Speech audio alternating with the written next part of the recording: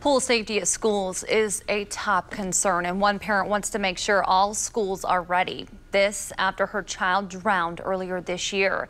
WRTV's Meredith Hackler tells us about the training schools are required to provide staff.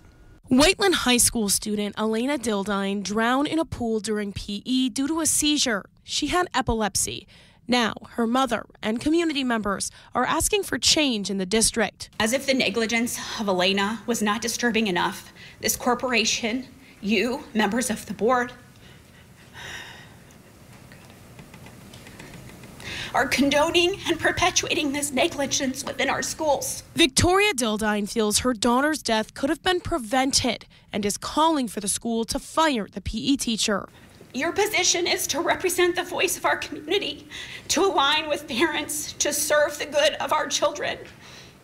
Continuing to employ this teacher, I assure you, does not align with parents. A 2019 law requires all school employees who have direct contact with students to go through training and to recognize the signs and symptoms of seizures and how to respond and take action. According to the Epilepsy Foundation, those signs and symptoms can be different based on the person. For different people, they have different action plans, and those action plans will allow them to know when to call 911. The Epilepsy Foundation says there are a total of 23 states that require this training in schools. Betty Jo Boucher played a big part in getting the law passed. Water safety training is in the official version of seizure first aid that is offered by the Epilepsy Foundation.